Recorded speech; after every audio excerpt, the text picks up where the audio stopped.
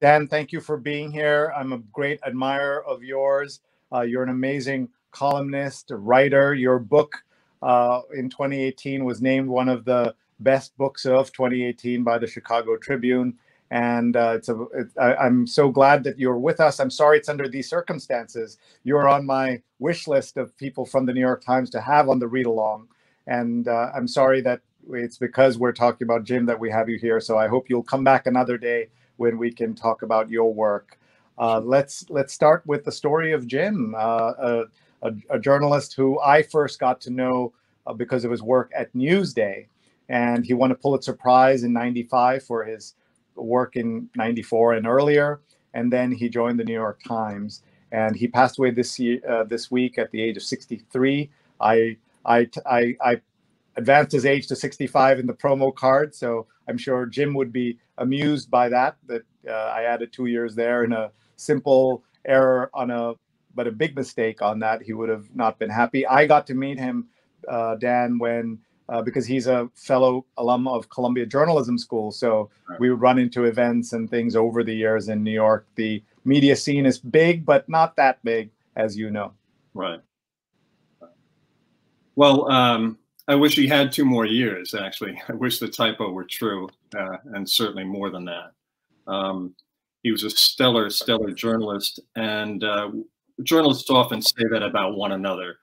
But what distinguished Jim was, first, his sense of righteousness, and secondly, what a decent, good man he was. And if you were to go to the New York Times Metropolitan newsroom today, if we were allowed back in, you would hear a series of testimonies from younger reporters, including reporters who have only been there a couple of years, and they would speak about how Jim had been supportive of them and had encouraged them and would take note of even the smallest stories that they might have written for the Times. And that's just one little hint of what kind of guy Dwyer was. And he had a lot of impact in his reporting and writing, made a difference and had an impact. Let's talk a little bit about that. You can see here the headline in the New York Times obit.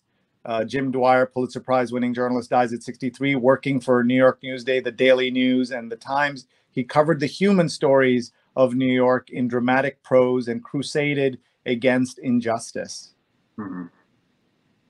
Yes, certainly. He often directed his great talents and his really sharp Jesuitical intellect to stories of injustice, and giving voice to the voiceless and the vulnerable. And those who read the wonderful obituary by Bob McFadden will see that Jim came by it honestly in a way. His parents were both born in Ireland. They were working class. They raised a family in a small apartment on the Upper East Side, the Upper East Side. And Jim understood what it was like to struggle and to work hard. And so that informed his journalism. You know, his mother was a nurse at Bellevue. His father was a custodian in a school. And I think Jim, it's a great credit among the Irish to say that you never forgot where you came from. And that was Jim. And so if you go and look at his work over the course of 4 decades, one common theme is this sense of pursuit of justice, and also the injustices that have been leveled against working class, people of color, the invisible, you know, the quote unquote invisible among us. And that's really where his truest strength lay. So there are many, many examples of championing people, for example, Black teenagers who were being racially profiled by New Jersey state troopers, or writing about the Central Park Five. And in fact, Jim thought often about how he had covered it initially and had the courage and the integrity to say maybe he got some of that wrong in his initial reporting. he also championed awareness of sepsis because the child of a friend of his had died of sepsis at the age of 12. You know, a little nick on the arm, and it developed into something worse. And Jim used his platform to heighten awareness about sepsis. You know, there are myriad examples, but that's who Jim was, sure. And it's fascinating to just kind of look through the stories here as Neil's sharing this right now. I'm just looking at all the range was also quite stunning. Right. You know, some people, some of us listening here may think, oh, Jim Dwyer just came fully formed to the New York Times in about 2001. He had an unbelievable career, 20 years for the 20 years preceding that. First at some small newspapers in New Jersey, and then coming to the Daily News, and then for New York Newsday. He won a Pulitzer in 1994 with some really wonderful, wonderful columns. So, you know, he had an extensive, admirable journalistic track record before he came to the Times. And then he arrived at the Times in, I think, around May or so of 2001. And, you know, as we all know, 4 months later, 9/11 happened. And it's fitting, in retrospect, for me, I can tell you how I met him and got to know him. But on 9/11, I was, you know, I live in New Jersey, and I had to rush to get into the city when everyone else was rushing out. And I somehow made it down to Weehawken and got on the Circle Line, which was ferrying people across Manhattan to New Jersey. And so hundreds of people on the ferry going to Weehawken, and then no one is on the ferry going back. When I went, it was me and 4 or 5 other people. And when we finally reached the other side, the Manhattan side around 43rd Street, there's a swarm of people trying to get back on the circle, to get on the Circle Line. And I made my way through that crowd. And literally the first person I saw when I touched Manhattan ground was Jim Dwyer. And we just looked at each other, stunned, sort of spoke for a few minutes, and then went on our paths to cover what had happened. And Jim, you know, his work on 9/11 is distinguished, and I think a lot of people remember him for that, not only for the book he wrote with Kevin Flynn called 102 Minutes, which really is kind of the definitive book about exactly what happened and why. But he also wrote these wonderful profiles, including one about a squeegee man who was in an elevator with several other guys, and it was stuck in one of the towers after one of the hits, and how the squeegee man and the other people on the elevator used it to carve through the wall effectively to get themselves freed, and they barely made it. But the way Jim tells it is extraordinary, and I think that squeegee handle was given to the Smithsonian at one point.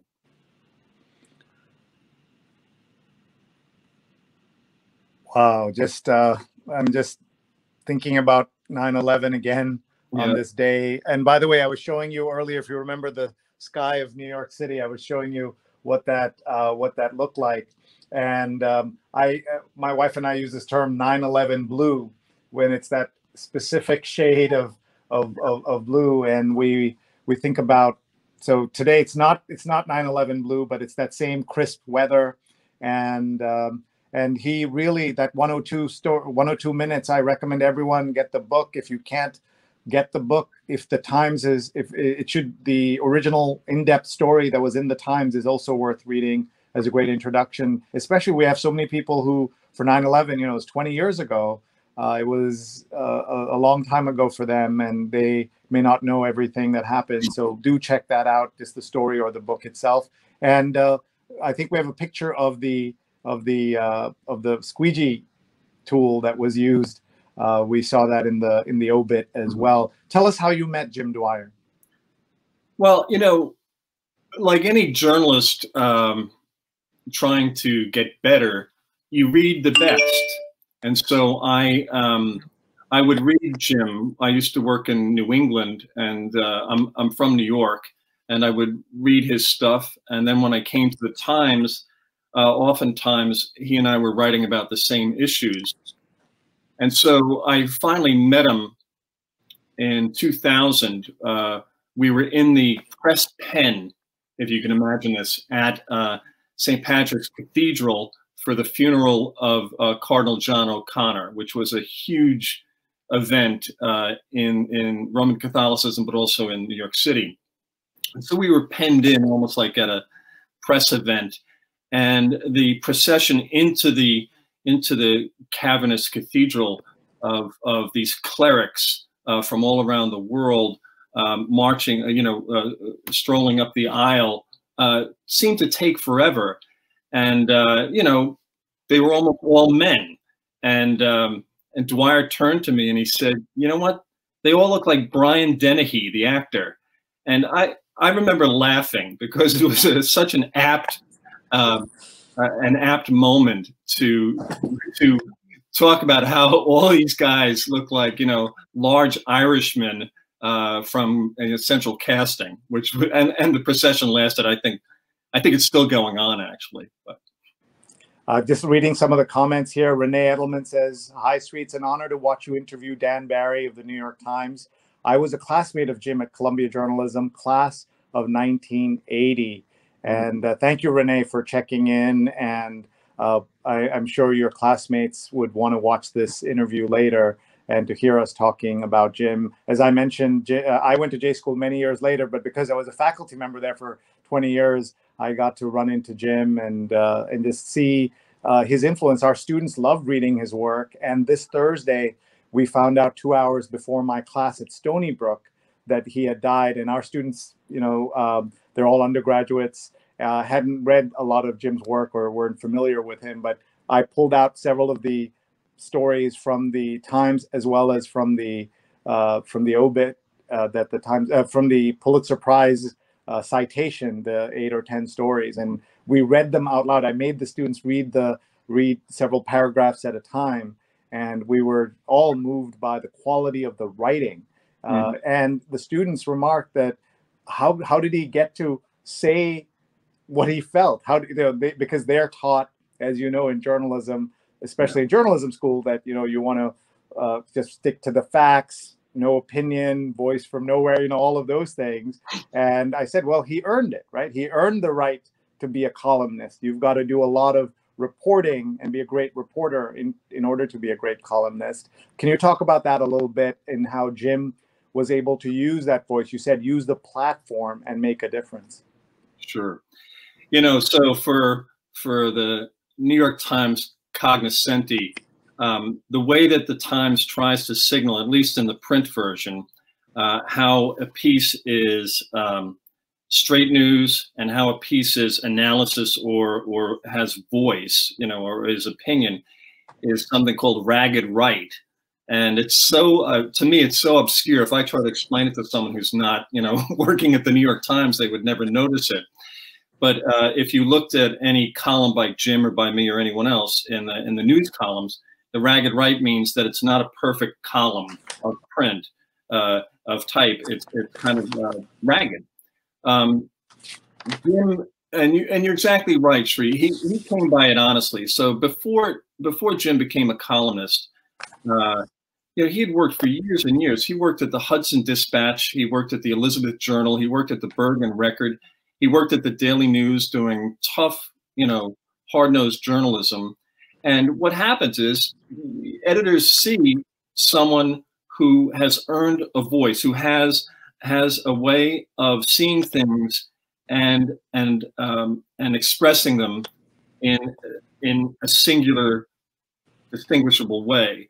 And that marked Jim's career forever. And so once he was given that privilege, and it really is a privilege to be given a column at a newspaper, I would say he milked it for all it was worth. It didn't mean that he could just riff, okay? So the difference between a news column and, say, a column on the op-ed section or elsewhere is that in the news column, it's reported out, okay?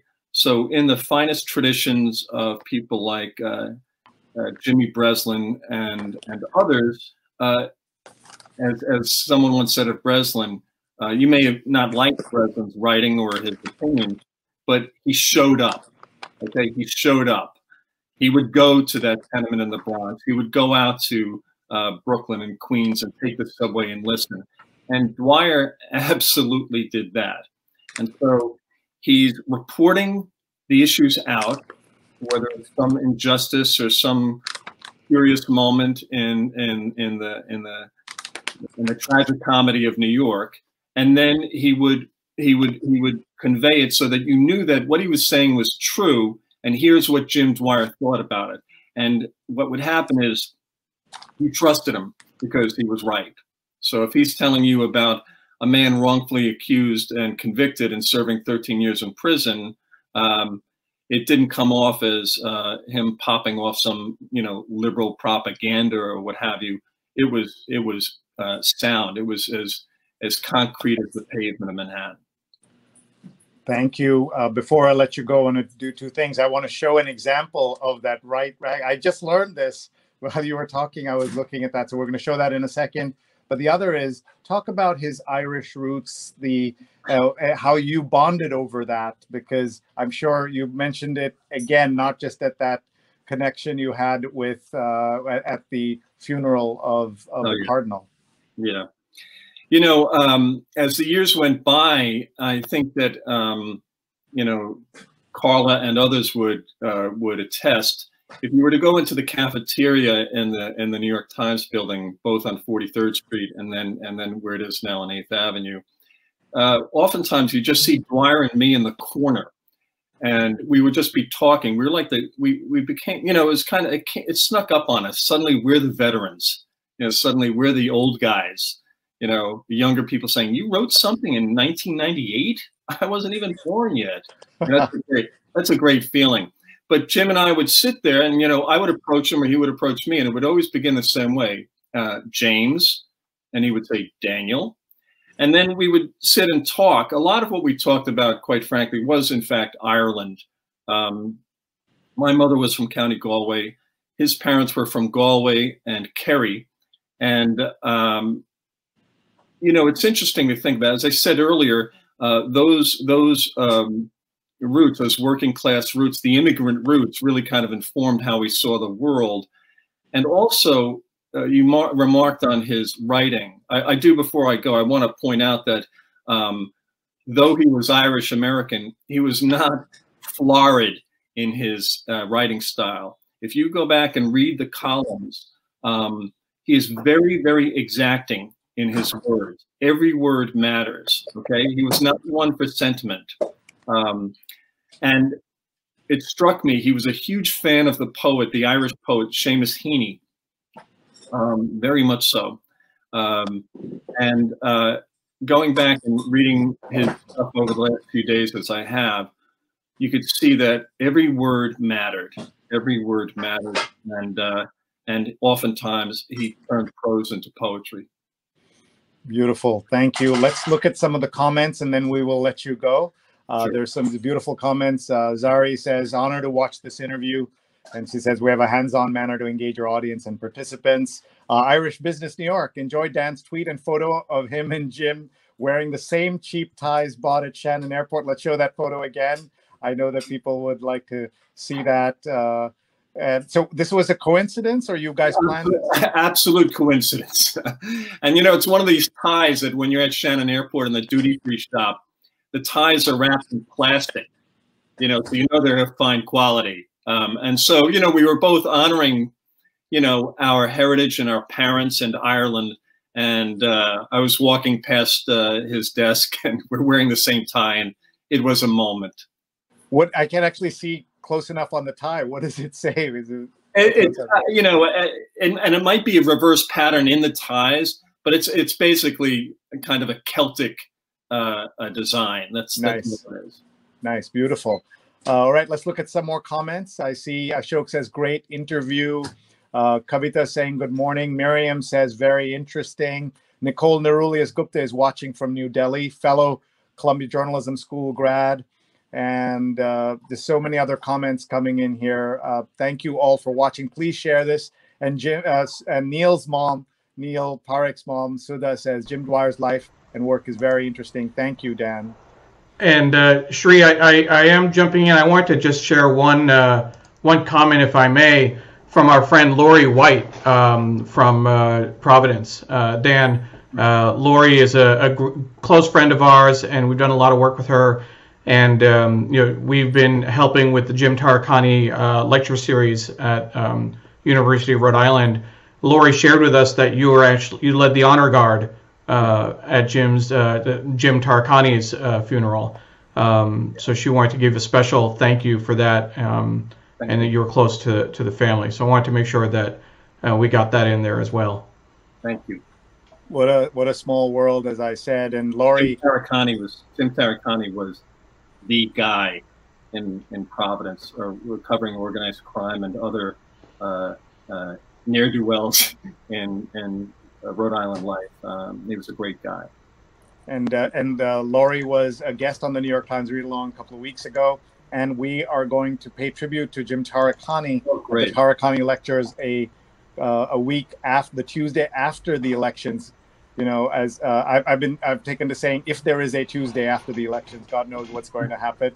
But if there is a Tuesday and the internet's working and we're all still here, we will be paying tribute to Jim Tarakani, Lori White Tarakani's former late husband, and we'll be talking to him, talking about him during that show. So thank you very much. She might be giving you a call, Dan, just as a heads up. Okay. Before we leave, tell us a story about this picture right here. Sure. First, notice the photo credit. That is David Dunlap, much beloved Times journalist for many years. A dear, wonderful man. Anytime I had a question about New York architecture or the history of New York, David Dunlap would be the first person I go. And he was very close to Jim as well. David and I sat near each other in the old building, and then later on, David sat near Jim. And so this is, I think, from 2007. And David, of course, chronicled the history of the New York Times from the moment he joined the building, joined the newspaper. And everyone else is clearing out their desks, leaving this historic building filled with ghosts and memories. And David lingered to watch as people left. And here, Jim has now just packed up his desk. And I guarantee that in that wheeled suitcase are little histories of New York, probably some books of poetry, something about perhaps the Innocence Project, which is about dedicated to the wrongfully accused and convicted. It's a great photo. So there's Jim Dwyer, the great Jim Dwyer, leaving the historic Times building. In a couple of days, he would have his desk in the new building across from the Port Authority on 8th Avenue.